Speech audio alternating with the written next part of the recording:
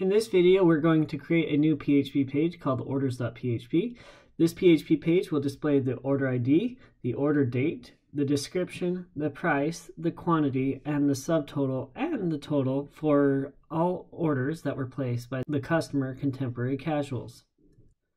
So what I'm going to do is come to our file directory. I will go ahead and click this icon to create a new file. We will call it orders.php. I will now edit this file. And as you can see here, we have our editor over here on the left and the preview pane on the right. What I'm going to do is begin the page. So to do this, I will start by declaring that this is going to be an HTML document. And I do that by saying !doc_type HTML inside of a tag. And then we will start our HTML, and inside of this HTML we will have a head and we will have a body. Inside the head, I'm going to link to our main.css file by using the href syntax. And we know that this is a style sheet. Now, all the content that I want to display on this page, I'm going to have inside of a div with the class of container. And inside of this div, I'm going to have an h3. This h3 is going to basically give the words of what I want the user to see. So for example, we'll just say a list of all orders placed by Contemporary Casuals. And then I will have another div, and inside of this div, I'm going to place all the rows from my table. So I'll start my PHP code and I will echo content. As you can see here, we have error messages because we haven't declared content previously. So we're going to start our PHP code up above, and I will declare a variable called content, and this will equal nothing. Make sure that you put all your PHP code at the top of the document, with the exception of where you're going to insert certain pieces, like the content right here is going at this specific point of the HTML document. If you don't do this, you could run into multiple errors. So what I'm now going to do is generate the query. But rather than generate the query inside of the PHP, I'm going to go to the home page, the lecture schema, and start building this query. So from the slide, we saw the specific columns that we want to select. So we're going to select order ID, order date, description, price, quantity, and then we wanted subtotal, which is actually a combination of price and quantity. So we'll do price times quantity. And we'll give this an alias of subtotal. So what we now need to do is look at our ERD. And inside our ERD, we want to look for each one of these attributes. So we have order ID, which is right here inside of the order table. We have order date, which is also in the order table. We have description, which is in our product table. And we have price, which is also in our product table. We have quantity, which is in our order line table. And that covers all the ones in the select statement, but we also want to know for a specific customer. So we need the name of the customer, which in this case is Contemporary Casuals. So for this illustration, we need customer, order, order line, and product. So we'll join all four of those tables together. So I'm going to say from, and we'll start with customer, and I'll give it an alias of C. And I will join customer to order. But in order to do this, I need to put order in tick marks because it is a reserved keyword. I'll give this an alias of O, and I'll say on, where c.customerID equals o.customerID. Then I will interjoin order to order line, and I'll give this an alias of OL. I'll join that on o.orderID, because that's what's common between order line and order, equals ol.orderID. And then finally, I will join order line to product, P, on p.productID equals ol.productID. So essentially, I've joined all four of my tables together. The final piece I need is to show for the customer Contemporary Casuals. So I'm going to just add a where statement and say where name equals Contemporary Casuals. Additionally, we want to order this by order ID. So I'll say order by order ID. Now this is going to fail because the order ID comes from multiple tables. It comes from the order table and from the order line table. So I'm going to just say that this is o.orderID. And the same goes for up above in our select statement. We need to say this is o.orderID. So I go ahead and run this, and we should see the results that match similarly to what we would expect. The reason why I suggest you do this first is that if this query fails here, it's not going to work in your PHP page. I do have error message checking on the PHP side that will return errors that are descriptive to help you to know what's going on. But again, this is a lot easier. The user interface is more friendly as you work with building your queries. So what I'm going to do is come over to the PHP page. I'm going to create a new variable. We'll call this one query. And inside of this query variable, I'm going to paste that query. Okay, so nothing is happening right now. It's just a text string. It hasn't been executed. So we now need to have this execute against the database. So one thing that I need to do is require the connection to the database. So I'm going to do require once. And in this case, we are requiring the file that we created in our previous lecture video. So I'm going to use db.php. So now the connection has been created against our database. And so we want to execute this against the database. So what I'm going to do now is create a statement variable, set this equal to the connection, which is going to prepare our query. Okay, so we have a connection variable that has prepared this query. So now we need to actually go ahead and execute it. So we'll do statement dash greater than execute. Okay, so the query has successfully been executed.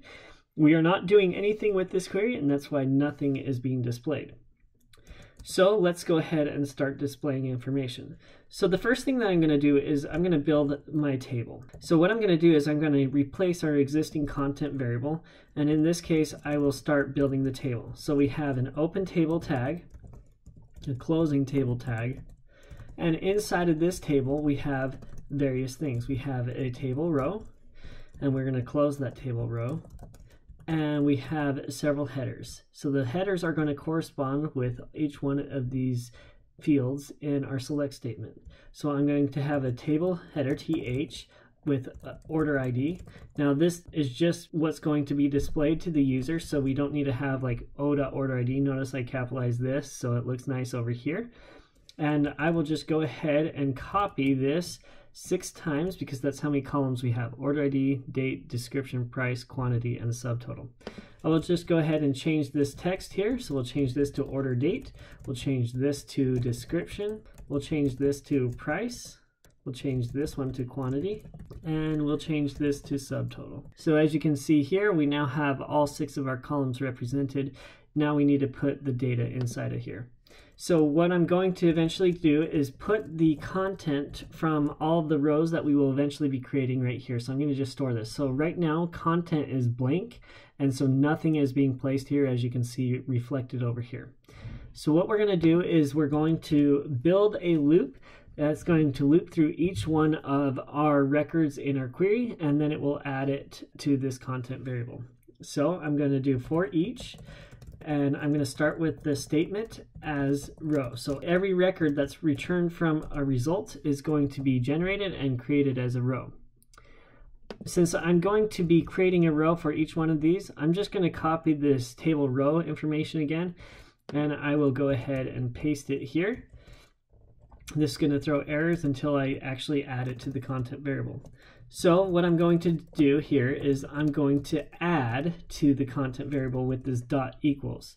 So we have nothing here. We're going to add each of these rows, and then I'm going to store these rows inside of where this content variable goes. So we need to put these table rows in quotes, as you can see there. Okay, so as you see over here on the right, we now have 3 more rows that have been added because there were 3 rows generated from this query. What I did for each row, since this looped through 3 times, is I created 3 more table headers, which is not what I want to do. So what we're going to do is change this to actually include the content from the actual query. A quick keyboard shortcut to replace things, because I don't want these to be table headers, I want them to be table cells, is if I do Control H, it will say replace all. So I'm going to just say look for TH and then hit enter, and I'm going to replace those with TD. I will go ahead and copy this and then undo, because notice how it replaced these. I will undo and then just paste it over it. So now I have just table cells up here and table data. So that's the difference between the bolding and unbolded over here. All right, so to get the order ID, what I need to do is put in curly brackets $row, and what column that I'm specifically looking for.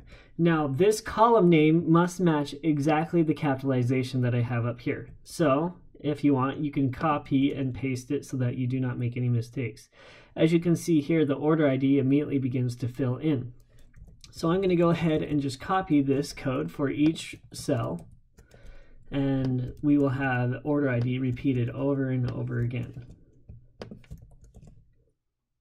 All right, but I don't want order ID for all of these, so this second one I'm going to do order date, and then this third one is going to be description.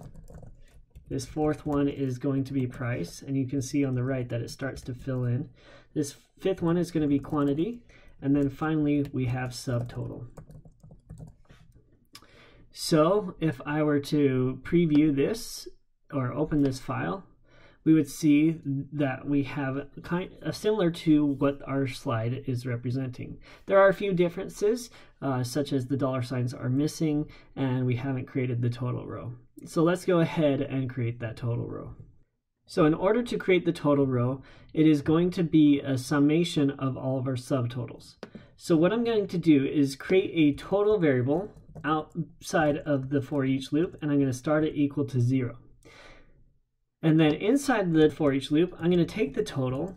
I'm going to then say the total is now equal to the existing total plus our subtotal. So I'm going to just copy this row of subtotal, paste it there. And so what this is doing is it's going to take the existing total, which is 0, and then it's going to grab the subtotal of the first row, which is 400, and it's going to add it to the total, and that's going to be our new total, so 400. Then it's going to go through and say, okay, now we have a total of 400, add 175 to it, and then that will now be our new total. So it'll do that for each row, keep adding to it, so that we can get our total. Now a shortcut rather than saying total plus is just to put a plus equals, and that does the same thing that we just described. So now we have our total. Where do we put our total? Well, we are going to create a new row, and this row is actually going to go after our content. So I'm going to paste it here. I'm going to get rid of all these cells except for 2. Because as you can see here, we have a total cell that takes up 5 columns, and then we have a subtotal column that takes up 1. So let's go ahead and make that work. Okay, so what I'm going to do is I'm going to just name this one total, and then I'm going to name this one the actual total of the value that we computed above. So I'll use $total here. And as you can see here, 2,385 is exactly what we were looking for. So the next thing that I'm going to do is say, hey, let's line this total up with the actual subtotals. So I'm going to count how many columns come between that. 1, 2, 3, 4, 5. So in this case, I'm going to add an attribute to our table header cell, and we will give this a value of 5. So essentially what this says is take this column and have it span 5 columns, which it has done here, and now the total is lined up. This is all we need to do to be able to accomplish this particular problem. However, in the notes pane, there is some formatting. So for example, we had a $sign before the total. So all we need to do is put a $sign before the total. This will mean interpret this as a $sign rather than computing the variable. I could then come up here and say, hey, I want to have a dollar value for subtotal and price as well. And so now you can see each of these have $signs represented there. If you wanted to do some kind of formatting with each of these, you can use a term called number format. So in order to do number format, I actually need to append this row price instead of using it in curly brackets. So in order to do number format, I go number format, put parentheses around this, and how many decimal places is this going to go to? It's going to go to 2 places. So as you can see here, we have price to 2 decimal places. Since I am breaking this out, instead of it being in quotes, it is now outside of the quotes. This is PHP. I don't need this slash in front of the $sign. So let me recap what just happened. We added a $sign before our text. I then ended my quoted string. I continue with my PHP by saying add to whatever is here That's what this period is saying. Add to whatever's here a number format of this price of 2. So it's going to take the price column and it's going to get 2 decimal places and format it like a number. And then I continued with my PHP, started the quoted string again, and that's how that worked. So we're going to go ahead and do the same thing. I'll just copy this and we'll paste it over our subtotal and change the price to subtotal again. Okay, so as you can see here, the number format actually adds the commas as well. So finally, we're going to do the same thing with our total. I'll just paste it here, and this is now, instead of row price, it's just going to be our total variable. And then what we need to do is we need to close our connection. If you look at the notes pane of the slide, you will notice that there are subtle differences between what I did here and what I did there. Both of them are acceptable ways to accomplish this problem.